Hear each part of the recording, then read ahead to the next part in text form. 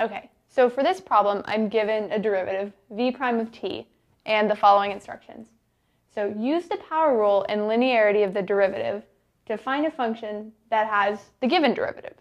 So essentially, I'm given v prime of t, and I want to use the power rule and linearity to find v of t. So let me start by rewriting v prime a little bit.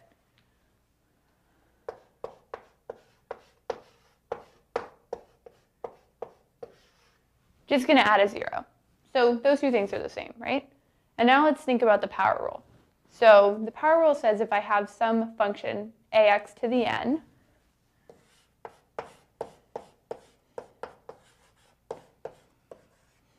where a is just a constant and then n is the exponent, the derivative of that is going to be na times x to the n minus 1.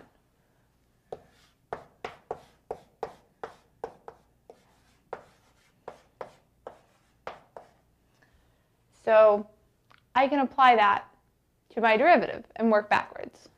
Well, the easiest thing to identify is going to be the exponent. So I know the exponent in v of t is going to be 1 more than the exponent of v of t in v prime. So if my exponent in v prime is 4, I'm going to have v of t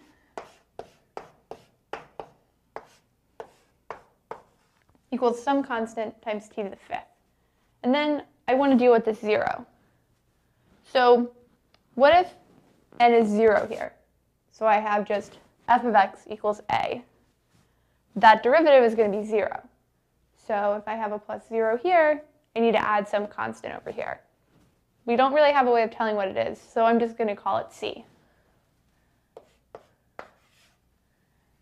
Now let's work on finding our a. Well, I know that in the power rule, the coefficient for x is n times a. Well, I know what my n is. It's 5. So I just need to rewrite this in a way that I can find my a. So let me go and pull a 5 out of that negative 40 t to the 4th.